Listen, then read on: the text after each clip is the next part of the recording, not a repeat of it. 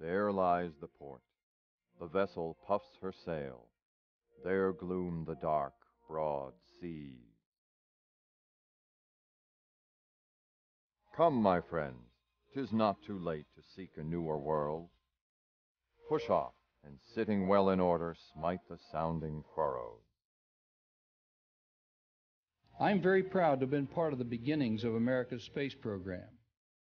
And needless to say, I'm excited to be back, and I'm honored, I'm privileged, but more than that, the opportunity that this gives to take us in some new directions.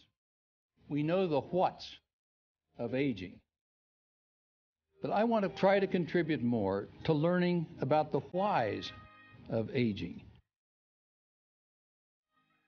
I am a part of all that I have met, yet all experience is an arch wherethrough gleams that untraveled world whose margin fades forever and forever when I move.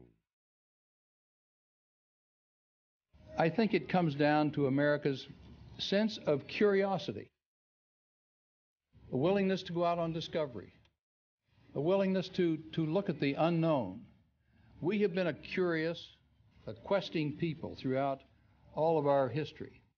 And out of that came this surge that we know as our great economy that we have today here, and our standard of living that exceeds anything known around the world.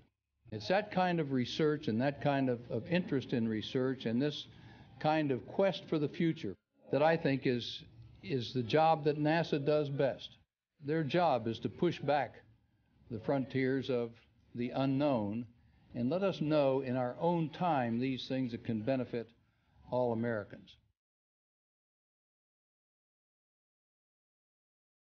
Old age hath yet his honor and his toil, and something ere the end, some work of noble note may yet be done, not unbecoming men that strove with gods.